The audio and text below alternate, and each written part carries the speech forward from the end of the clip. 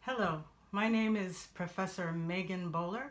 I'm thrilled to join you this September at the Media Meets Literacy Conference in Sarajevo.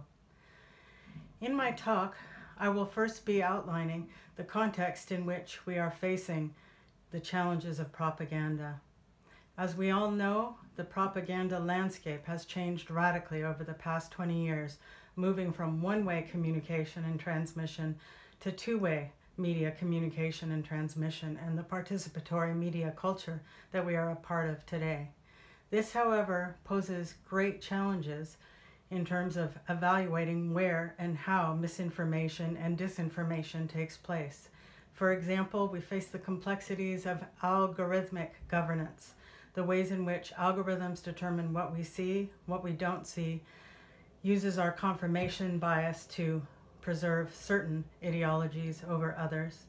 We face the challenges of computational propaganda, the political use of bots and artificial intelligence to shape online political conversations, and the vast range of disinformation and misinformation in this post-truth context.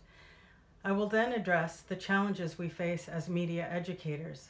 I want to suggest that we need to move beyond the classical forms of media literacy and critical media education that focuses on analysis and critical skills and production, and move to think about how propaganda targets emotions and affect.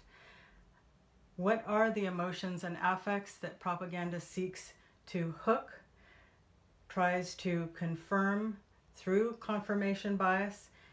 How are we to resist this? How are we to develop the kind of awareness needed regarding the ways emotion and affect is hooked?